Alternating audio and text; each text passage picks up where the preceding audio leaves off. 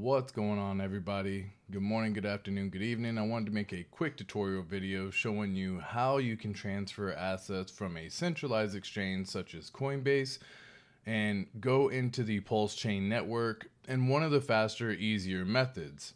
So in this video, we're going to be discussing exactly that. We're going to start off by logging into Coinbase. This is going to be where you're going to buy two tokens, USDC and Ethereum. First, I'm going to do $50 in this scenario.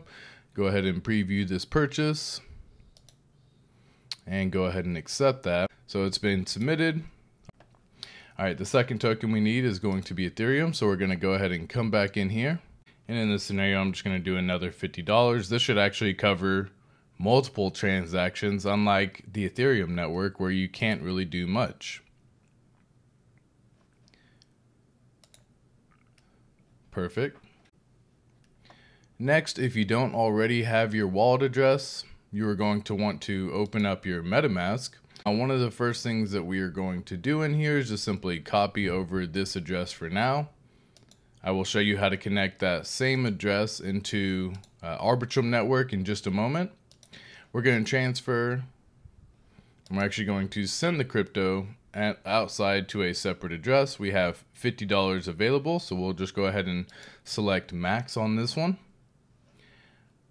This is going to the Arbitrum network. It is free in order to transact and actually send USDC over into Arbitrum.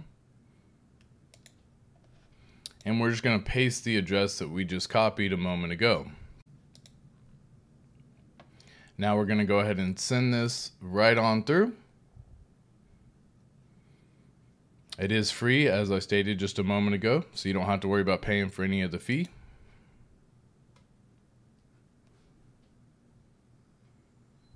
Now that's free just sending from USDC to the Arbitrum network, by the way. Just keep that in mind.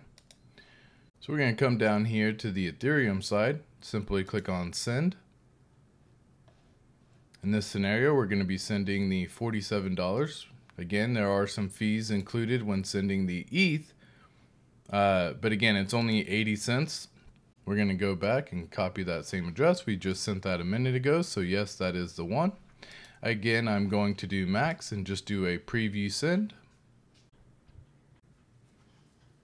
All right. That is done. I've now sent my USDC and my Ethereum over into the Arbitrum wallet. Again, the wallet address is the same. You want to make sure that you send it through the Arbitrum network. And this is the Arbitrum One network. So we now need to add the Arbitrum network inside of MetaMask so we can see that same transaction.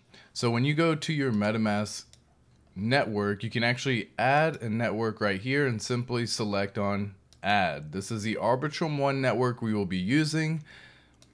This is the information, and we're going to go ahead and switch. You're going to notice that we now have $46.87 worth of Ethereum. You cannot see the USDC as it is currently not showing in here. But if you are wanting to add it, you can go into the Arbiscan website. This is just like the Etherscan website. It allows you to simply type in the token that you're looking for. In this scenario, we can type in USDC and you can see it's going to pop up right here. This is the page that we're currently on, and you can then copy over the contract address by selecting this and add it inside of the network. We're going to click import tokens and simply add a contract address. It imports all the information automatically, USDC, token decimal 6, and we're going to go ahead and say it shows a balance of $50.11. Perfect. Now that we can see our USDC and our Ethereum, the next step is to go ahead and send this information to PulseChain. Now we do that via SparkSwap.xyz. You can go into the website and simply select on over here where it says bridge. When I select bridge, it's going to ask me to go ahead and connect the wallet. In this scenario, we do want to go ahead and connect our MetaMask wallet as well, or the treasure device. So we're going to go ahead and select connect. Now we do show a balance of 50 USDC, and we can actually send it from the Arbitrum network directly over into the PulseChain network into any of these tokens. You can do Pulse, Spark, DAI, or SDAI. and or USDEX Plus, and they're all available to you. Keep in mind, some of them on larger orders may give you a better execution, so check out which one's going to provide you with the best execution. In this case, I do just want to go directly into the Pulse price on this one, so I'm just going to go ahead and select a max of the $50. This will give me an estimate of $344,999. We do need to go ahead and approve the USDC contract in order to be spent. And again, I'm just going to go ahead and do a limit of 51 in this scenario to just essentially limit the ability just in case something ever goes wrong. This is going to cost me roughly around 74 cents to transact. I can go ahead and select on allow. And this is where you're going to go ahead and enter your information. We're going to go ahead and select on confirm to agree to the transaction on this one. Once that is completed, we actually are going to get the approval right here, and then we will still need to send. Now again, all of this is possible, and I can now click on send right here. We are sending the 50 USDC. It's being sent and being converted into Pulse automatically. The estimate on this one's going to be roughly around $2 to actually get the transaction completed, and I simply go ahead and agree to these transactions next. Now that we have sent our USDC over into PulseChain, we still have a wallet with Ethereum inside it. So again, this wallet, you can see that whole transaction costs roughly around $2 to complete. That was, we'll say $5 because of the fee from Ethereum and Coinbase and moving it over. So roughly around $5 to complete. But now I have sent over my tokens, my USDC, over into the Pulse network. I decided to purchase PulseChain with it. You can decide whatever token that you would like to do. After the bridge is completed, we can actually go back inside of the MetaMask and see that this wallet is now sitting on 348,821 PLS.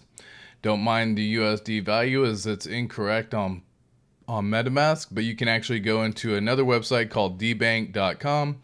You can see this wallet is sitting on 348,821 with the value of $49.36. And again, I still have roughly around $45 of Ethereum sitting inside of the Arbitrum wallet. Overall, that process may have taken 10 to 15 minutes to complete. I didn't have to wait very long. Again, it only cost $2 to $5 in order to actually send all of the transactions that's going from Coinbase over to Arbitrum, from Arbitrum over into PulseChain. Hope you found this helpful. If you do, smash the like, share this out, and I'll catch you on the next one. Peace. I was built to last when the webs are weaving. I could change the past with all I'm achieving. Got my foot on the gas, never stop competing. If you break my glass, then this life's gonna end. I wanna be the best in the game, invest in my name. Check no restraints, I'm obsessed with the pain. I ingest, I retain, assess and I change. Possessed by the thought I'll be free one day from society's restraints. Money, clout and fame, mud, disease, a plague. We all love to hate, have to play the game, have to make a name. All our insecurities are on display. This is war with the enemy, think that it was meant to be.